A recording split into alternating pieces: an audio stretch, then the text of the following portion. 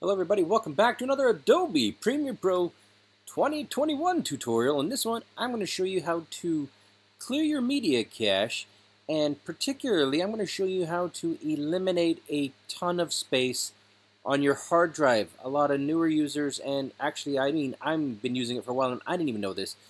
You're filling up your hard drive space with cache files and renders and things like that that are not part of your final product. I'm going to help you get rid of that space on your hard drive. I've got Premiere Pro opened up, as you can see here. The next step is you want to go to Premiere Pro at the top here, left click on it and find your preferences. Once you find preferences, hover over it and then drop down and go down to Media Cache. Some people call it cache. I call it cache. Cache money. Alright guys, it opens you up to Media Cache right here, and you're going to see Media Cache files. Now this is where it's located. You can hit the browse button and open it, but that's not really the point. The point is you can do a few things here. The first one, and maybe the most important, is to delete it. Left click on delete, and it's going to allow you to delete unused media cache files. If you do not have a project open, or pardon me, a sequence open, you'll have the ability to delete all media cache files from the system. But because I'm working on something right now, it's not going to delete what I'm working on. So I'm going to left click on OK, and you're going to see here that it does a whole bunch of stuff.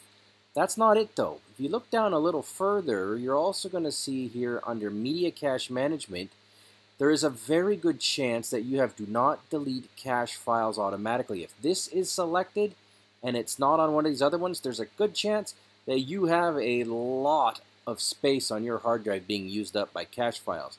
For me, I'm going to go to automatically, let's try again, automatically delete cache files that are older than 90 days. But I'm going to switch this to 30 days. So anything that's older than 30 days, I'm going to automatically delete it because it's probably not that serious for me. Also, I'm going to also here show you the automatically delete oldest cache files when the cache exceeds this amount. For me, it's set at 46 gigabytes. Now, if you've got an older hard drive or a massive new computer, this might not matter. But for those of you that are using SSDs and maybe some that are not, brand new, 46 gigabytes of a standard SSD drive is a huge amount of space, and it's also probably slowing down your computer if you're getting close to the end. So instead of 46 or whatever yours is, everyone's a little different, I'm going to switch that to 10 gigabytes. So anything older than 10 gigabytes or past 10 gigabytes will be deleted automatically because I don't want my hard drive getting stuffed with all of these cache files. So I'm going to left click on OK.